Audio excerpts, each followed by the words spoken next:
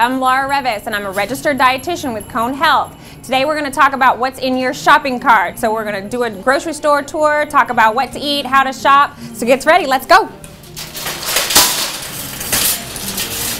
So when we first come into any typical grocery store, the very first place that we're going to see is the produce section. Makes it easy because that's where you're going to get all of your fresh fruits and vegetables, which is really the foundation of your good diet anyways. Now a lot of times we might choose something that's canned, and that's not necessarily bad, but fresh is really the best because it's going to have more fiber, more nutrients, and you can do more stuff with it. So here we've got all kinds of great colors. You might have heard the expression, eat your colors. Well, that's because every different type of fruit and vegetable has a different color. Now I hear you, we're busy, okay? So what's awesome is that, you know, a lot of places will have their produce already cut up, already washed, already prepared. So on, a busy Monday night, all we got to do is throw it in. It's really, really quick and easy. Or if you want to do something like a salad, that stuff is already bagged. So you can have your bagged vegetables, your bagged salad, and that's something easy too as well. So here we are in the fresh meat section. Meat is going to be a great source of protein, but we want to choose a lean protein. So when we're talking about our ground meats, all right, it can be really confusing because it got all these numbers on it. So we've got this 85% here, we've got an 80% here. What does it mean? This is the percent lean meat versus the percent fat. So you want to choose a meat that has the first number being the largest. That's going to mean it's more lean and less fat. So I'm going to choose this 96% right here. Now, if you are avoiding red meat for heart reasons, then you can certainly choose a ground turkey. Ground turkey is great. I use it all the time, substitute things out. It tastes exactly like ground beef. But this is ground combined turkey, so it's the dark meat and the white meat.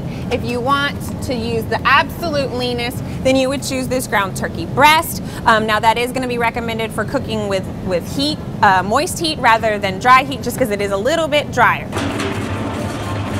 If you're gonna do juice, we want to do a 100% juice, one of these Simply Limeades or lemonade like this, or 100% tropical fruit juice like orange juice like this. And how you know is if the first ingredient is 100% juice.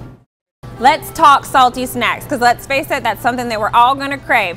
Now, when you think about reaching for those potato chips, maybe we look to the other side of the aisle and choose something a little bit healthier. We've got popcorn over here, and popcorn is a great source of whole grains. The whole kernel is a great source of fiber, so that's going to give you some staying power. But while we wouldn't want to choose something extra butter, we might want to choose a lower fat.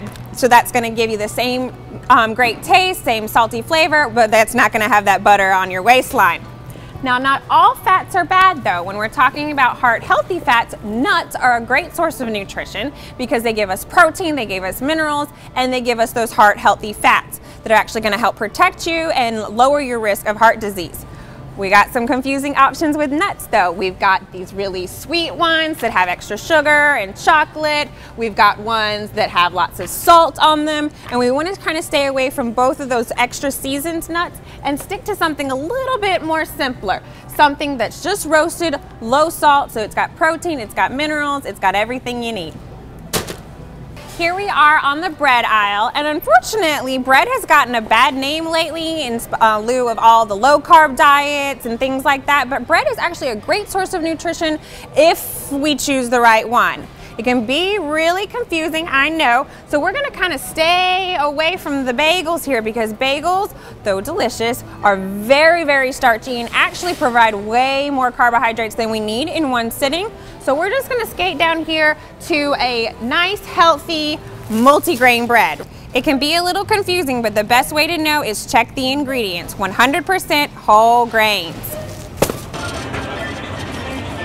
Who doesn't love sweets? I know I do, and it's hard to stay away. So we don't necessarily want to avoid sweets totally, but we do want to make healthier choices. So when you're looking at something sweet, we want to come kind of down here to the bottom where you see the graham crackers, animal cookies, Nilla wafers. Those kinds of things are going to be lower in sugars and lower in fats. They're not going to have as many of the chocolate chips or things like that in it, so that's going to be a much healthier option when you do have those sweet cravings. I said earlier that fresh vegetables are going to be the healthiest, but let's face it, fresh vegetables aren't always in season and sometimes they can be a little bit more expensive. So there is a time and a place for frozen vegetables. Now that can be confusing as well, because you see down here, we've got these vegetables in a cream sauce and a cheesy sauce, cauliflower in a cheese sauce. That's not only gonna add extra fat, gonna add extra sodium as well. So what we wanna choose are something like here, where it's just the actual vegetable, no sauce, no salt. That way you can season it your own way and it's gonna be more nutritious. Let's talk about butter. Do we choose butter? Do we choose margarine? Which's healthiest? Butter is a saturated fat. It's made from milk, which is an animal product. So too much saturated fat can actually increase your risk for heart disease. So we do want to limit the actual butter.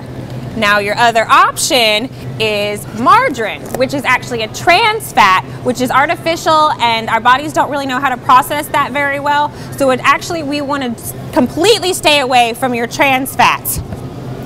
The best option would be something like Smart Balance, that is a vegetable oil-based spread. It's made with olive oil, contains omega-3s, which are actually heart healthy. All right, let's talk a little bit about wine. Actually, red wine contains a phytonutrient called resveratrol that research shows is actually heart protective and can lower your risk of cancer. So go ahead, pour yourself a glass. I hope this has made healthy shopping for you a little bit easier. If you still have additional questions, ask your doctor about a referral to Cone Health Nutrition and Diabetes Management Center or go online to conehealth.com. As for me, I'm gonna go home and cook.